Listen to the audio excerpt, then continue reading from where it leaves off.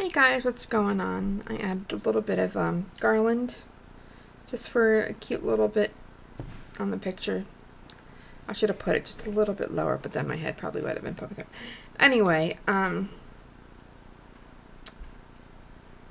a little sad today. I'm a little upset today. Nothing is going on besides the world. Nothing is really going on. My mom and I had a wonderful day out. We had a wonderful day. We haven't had such a wonderful day in a very long time. And we just, we had lunch at Perkins today. We went shopping. We both had to get stuff done and errands done and all that stuff. I'm fidgeting. When I'm working through an issue, I fidget and I can't stop moving.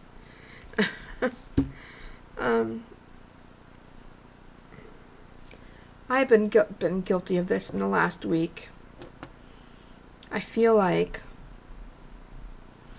when December 1st hits, it's like everybody in Whoville, oh my gosh, it's 5 more minutes till Christmas, or it's 22 hours and 13 minutes and 45 seconds till Christmas. Ding dong, ding dong, tick, tick, tick, tick, tick, tick. And we're like, oh my gosh, we gotta do this, we're gonna do this, we're gonna do this, like I've been doing that a lot this past week. And I've been nervous about getting my items in from my places that I've shopped at, that I can get them in soon enough so I could ship them out. And I just have been doing the anxiety-ridden, oh my gosh, I only got 19 days left, I only got 18 days left, I only got, like, soon it's going to be the 10th, and there's only going to be 15 days left till Christmas. And I said to God last week, I said, if people could have Thanksgiving where it is right now, and then push Christmas to like the 1st through the 10th of February, then we'll have like almost 2.5 months to get ready for Christmas. What I don't like is the fact that Christmas is so close to Thanksgiving, because then as soon as the days click by, I feel like it gives everybody so much more anxiety to get everything done. And then that anxiety brings us away from the Christmas cheer and brings us away from the natural reasons why we would be joyful and happy and kind and loving at Christmas time. And for the last 3-4 times I've been in a shopping center, like the Walmart or ShopRite, somewhere where I'm grocery shopping, or even just another, department stores or whatever, and I'm standing there, and there's so many people are just all horses with their blinders on, like just only looking at ourselves. I gotta do this, and I'm doing the list in my head, I'm doing this, and I gotta get this, and I gotta get this, and I gotta do, and we all have our blinders on, and we're not seeing each other. And I stood today in ShopRite for like 2.5 minutes, and that's a long time, 2 to 3 minutes, just waiting for other people to go so I could go. I could have been snotty and put my card out there and pushed in front of somebody. But I don't want to do that, because that's the opposite of love at Christmas time. I find it asinine that we are so rude to people, like in the stores, because we're rushing or busy. We're, either cutting in front of somebody or right on, like the worst thing that I hate is somebody right on my butt. It's like, back up just a little bit. If your car is close to hitting my butt and I'm walking, you need to back up a little bit. Don't need to get something done that fast where you are on my butt. Sends me straight off. It just sends me just from 0 to 1,000 in 2 seconds. It just sends me off. It's like, you have another 5 minutes. Okay, you have to get somewhere. Okay, you have to go home. This world is all with instant gratification every second of the day. And it hurts my heart. We're missing the mark in this world. A lot of people, including myself some days, I'm not going to exclude myself because I am also a human being, and I also do the same thing. We're missing the mark. I think it's asinine for people to be rude in the stores, cutting in front of other people, standing in line and tapping their feet or going, ah, not being patient for somebody else to take their turn. Everybody's got to wait. It's nobody gets by. You know, there's not like a secret lane somewhere and it's like, psst, psst, psst, come here. Come here. Nobody else knows about this, but come on in. You know, like everybody has to wait their turn and everybody wants instant gratification. And it kills my heart because today I waited for about 2 to 3 minutes for people in their carts in ShopRite just to pass, to go where they have to go. Go into the next aisle, go down that way, wherever. And not one person looked at me and acknowledged that I was waiting for all of them to go. They were so busy in themselves with those blinders on like the horses have when they're racing. So blind in themselves that they didn't even see me just sitting there. And when people do see me sitting there, they kind of look at me like, why is she not going? Why is she not doing anything? And I just sit there and I kind of look at people while they go and they do their thing and they're just so oblivious. And not one of them acknowledged me or said thank you or Merry Christmas, have a great day. Not anybody looked at me and smiled or anything. And are we too busy trying to get things for other people for Christmas? And we're missing the mark. To me, Christmas is not only about Jesus, but about loving one another and being kind to one another. And if we are not being those things while we're out of our homes, no matter where we are, no matter if we're, at the bank, at the post office, we're shopping, or at our job, or doing errands, if we're so busy on being in ourselves, I would like the world to be loving and kind all year round. But you would think that would happen especially at Christmas, but it gets worse at Christmas. Because that so many days are left, tick, tick, tick, tick, tock. It hurts my soul that people are so blind, that they're so focused on themselves that they can't see anybody else but themselves. They can't see anybody else but what they're doing, about what they have to do next, about what they're thinking. Even if they're thinking about somebody else while picking out a gift.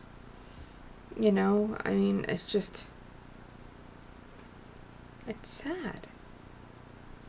And I know I have a different kind of heart than a lot of people. Not that I'm better, because I'm a sinner as well.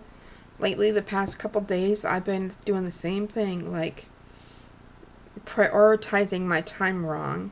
I do all the good stuff, and then it comes 10 o'clock at night, and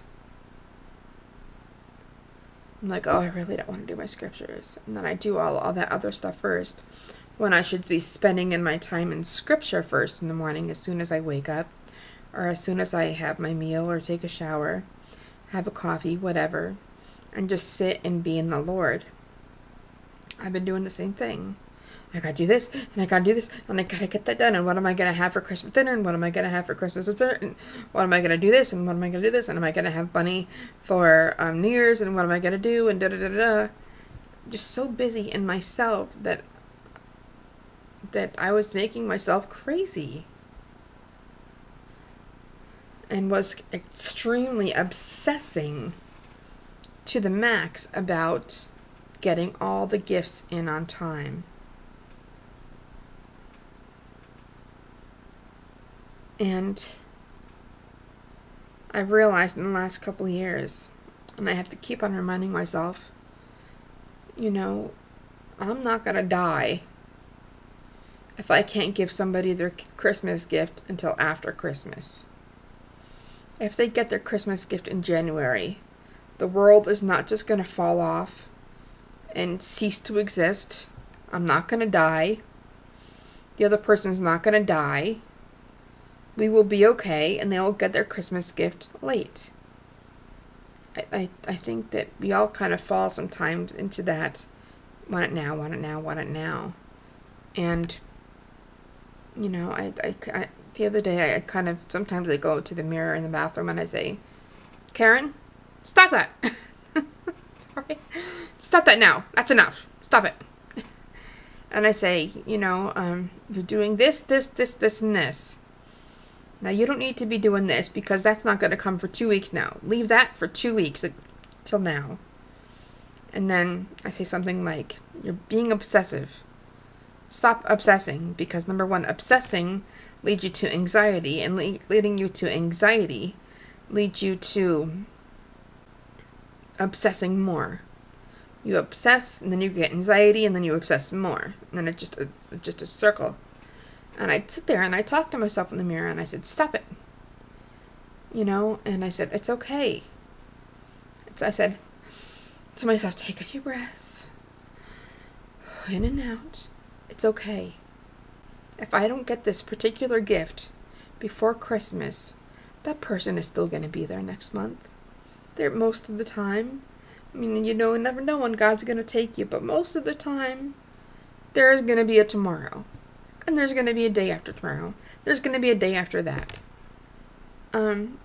We just spend so much time obsessing about, I need to get this. Like, you know, with the blind, you know, the blinded, I need to get this, and I need to do this, and I need to do this, and I need to do this, and I need to do this. And then we obsess so much that we can't sleep. Then we bring it into the next day. Then we get cranky. And then we take our crankiness out on other people at the store because we couldn't get our sleep, or because we were obsessing, or because we were doing other stuff. That's the one thing that I've never done. Well, I can't say never, but since I've been saved, since I've, like, really, like, got it, that I might come home and rant for an hour and a half and be really cantankerous and cranky. But I don't ever take my crud out on anybody else. If I am having a cruddy day, sometimes I just won't go out and say, you know what? The store is going to still be there tomorrow. Walmart will still be there tomorrow, whether I'm having a good day or not. And I'd rather go out on a good day than go out on a bad day. I don't want to take my issues and infect anybody else. Because God forbid I was nasty to somebody else in the store. Then they took that and they went home and they da-da-da-da-da-da-da. Then they took it the next day and was nasty at somebody at work, or was nasty to one of their kids. I don't want to create drama for anybody else. So if I'm having a bad day, I might implode silently at home or loudly at home, but I at least do it at home, so where nobody else is going to be affected by it. And my heart is just so sad that people are so blind. A lot of people are so blind to the fact that Christmas is about love. Christmas is not about rushing to get the next gift in Whoville. Karen, Christmas is not about obsessing over which package comes next. Checking the tracking 3 to 5 times a day, which I have done the last 4 days. I have done that. Karen,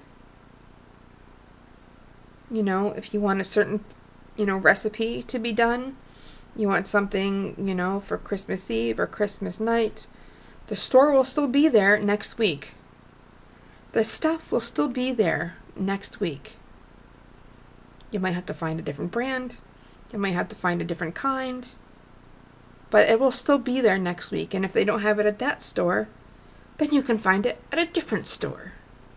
So for us to just really take a seat back and realize that Christmas is loving on one another, being kind and generous, holding doors open, saying thank you, saying you're welcome, saying God bless you, saying have a great day, complimenting people on necklaces. Women love that. Complimenting on jewelry, complimenting women on their nails, complimenting on a nice blouse, or if they smell good, say, oh, what's that smell? You smell pretty nice. I mean, I've done that a lot, and people look at me like how I notice how people smell good.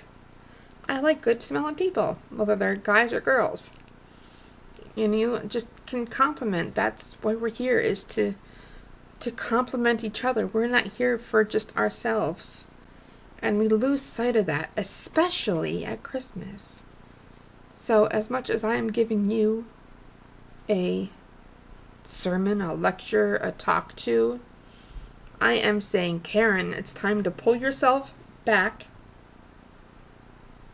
Take a seat on the couch for a minute, for 10 minutes, for 20 minutes, for half an hour, and just relax and focus on God.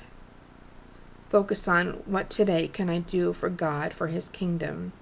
How can I bless somebody else today so they can in turn bless somebody else tomorrow? And by me blessing on others, I feel in turn that I have done something wonderful for God, and I feel at peace and I feel blessed. So I know it might be a little wordy, might be a little much for some people, not because anybody's silly or stupid, but sometimes I feel like I talk at people instead of talking to people, and I've got to work on that.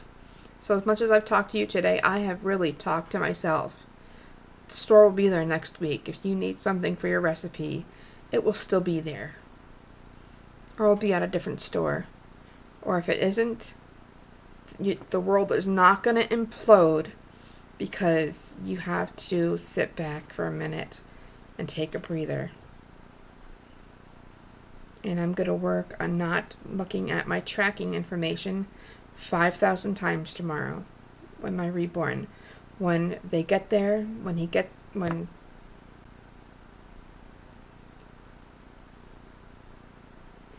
now you know what it is. I can't go back and do this video all over again.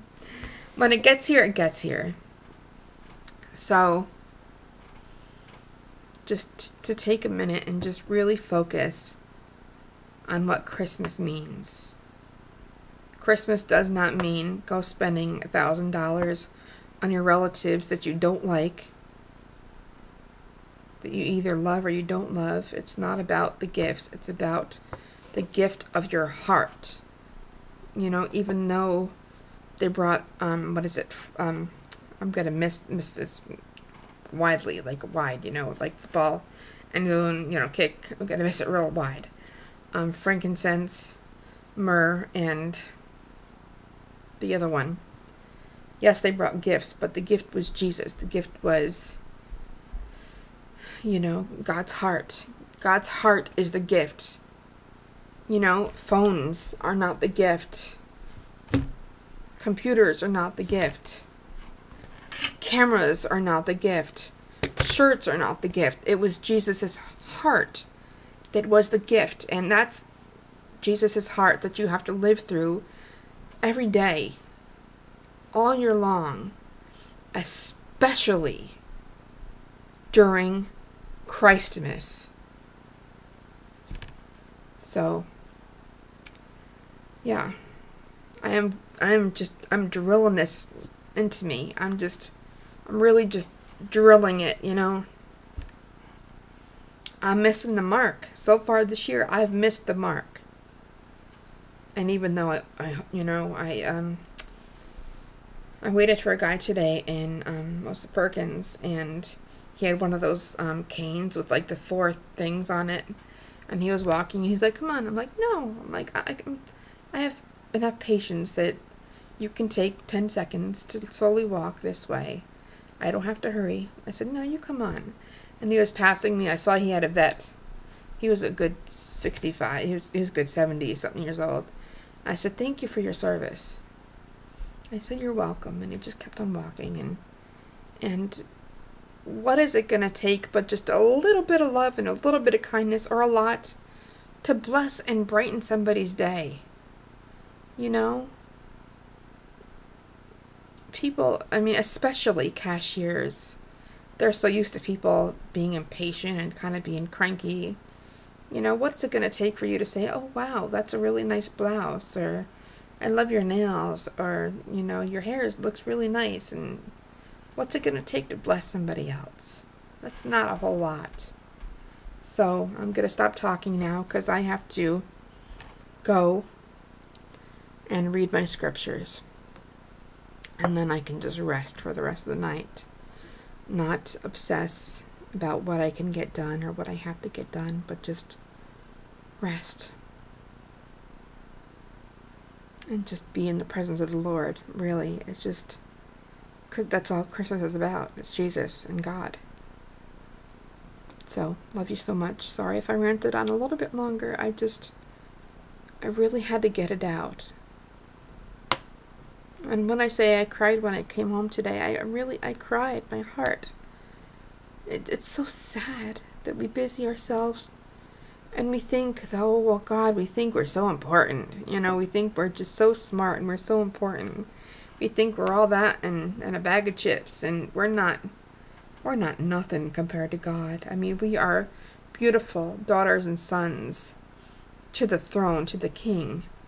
But compared to God and His kingdom, we're not, we think we're so important. We think, we're so high and mighty. And we're not.